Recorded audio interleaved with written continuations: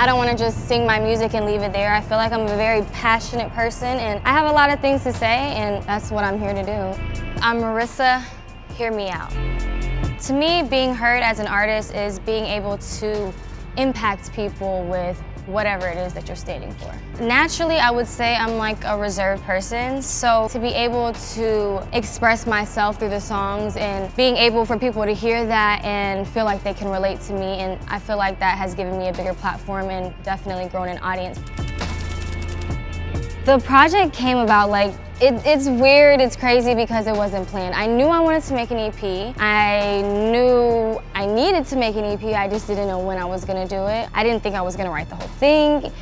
It just happened that way, and I'm so happy and I'm grateful and I'm just really proud of myself. Sometimes it does feel impossible, but I want to send a message like, as long as you stay focused and keep your goals, like whatever you put your mind to, you can achieve. I just celebrate the month for one, being thankful, because a lot of people went through a lot for us to be here today. So I just think I start off by just being thankful and just paying my respects, really. I feel like in the urban culture, everybody could just support a little bit better. And I think that that's what I definitely would strive for this month.